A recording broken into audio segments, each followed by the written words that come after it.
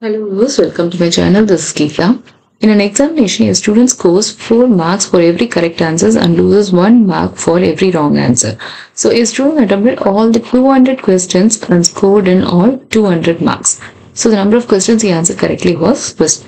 So a student scores 4 marks for every correct answer and loses 1 mark for every wrong answer, and the mark he got out of this is 200 marks. So to form this equation, it is 4 marks for every correct answer and loses 1 mark. Since it is loses, minus 1 mark for every wrong answer. By doing this, marks he obtained is equals 200 marks. Now the total number of questions here is 200 questions. Therefore, total correct answer plus total wrong answer will be equal to the total number of questions, which is equals 200 questions. So we have two equations now. First equation, which is 4c minus 1w equals 200 marks. So this is the first equation.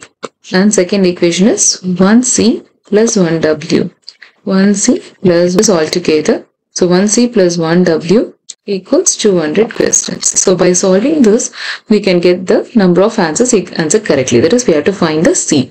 So plus and minus gets cancelled. So which is 4c plus 1c equals 5c equals 200 plus 200 is 400. Therefore 5c equals 400.